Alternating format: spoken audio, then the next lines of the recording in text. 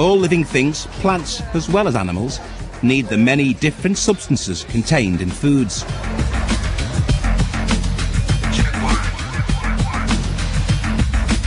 In order to keep our bodies healthy and active throughout life, we need to eat a variety of foods.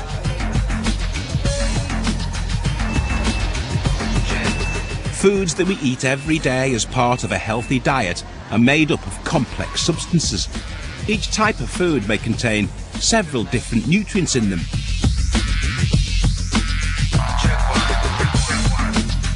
Nutrients like carbohydrates, proteins, fats, vitamins and minerals, also water and fibre. A diet which contains all the nutrients that you need to stay healthy in the right proportions is called a balanced diet. Normally, about 55 to 60% of a balanced diet is made of carbohydrates, about 20 to 25% proteins, and about 15 to 20% fats and oils. However, these figures will vary according to age, sex, and lifestyle. Most pre-packed foods have labels to show us the quantities of nutrients they have in them, usually in portions that we might normally eat in a meal.